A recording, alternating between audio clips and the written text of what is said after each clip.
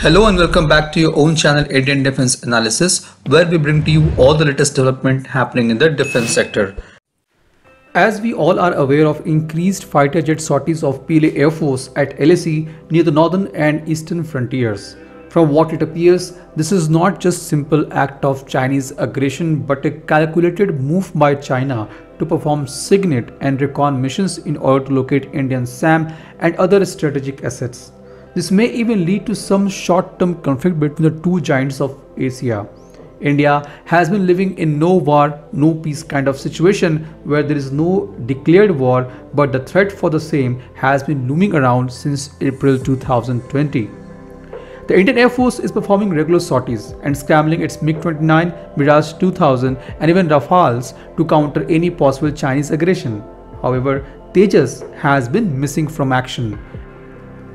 Indian Air Force has one squadron of Tejas Mk1 based in Sulur, number 45 Squadron flying Daggers. The squadron has total 16 Tejas Mk1 in operation with IOC, that is Initial Operational Clearance configuration. The second squadron of Tejas Mk1 is also located at Sulur, number 18 Squadron flying Bullets.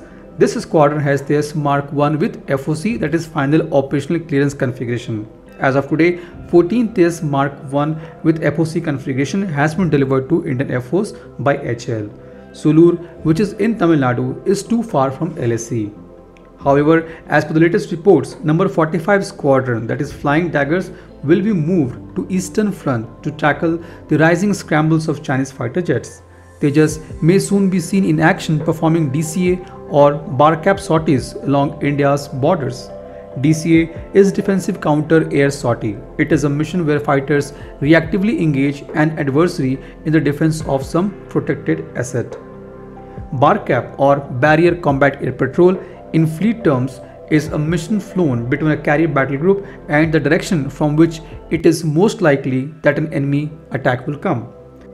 It also refers to fighter aircraft placed between a friendly strike force and an area of expected airborne threat, also known as a MiG screen.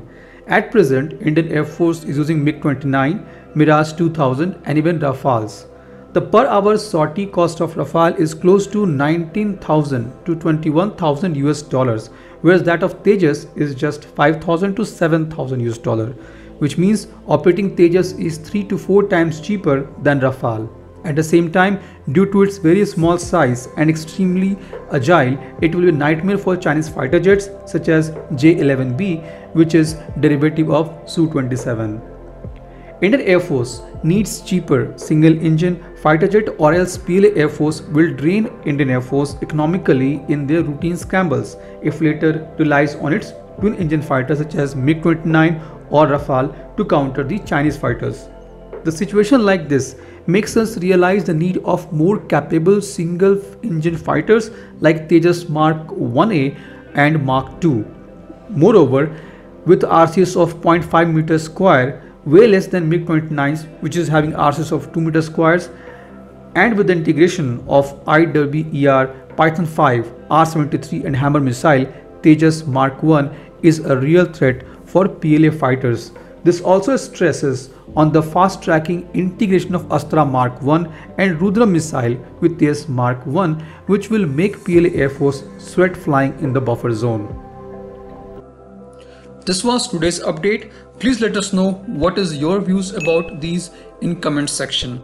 Feel free to post your comments and suggestions about any topic related to defense sector on which you want to hear from us. With this, I would like to say goodbye and Jai Hind friends. Please like and subscribe our video if you have not done already. We will be soon back with more interesting and amazing development happening in defense sector.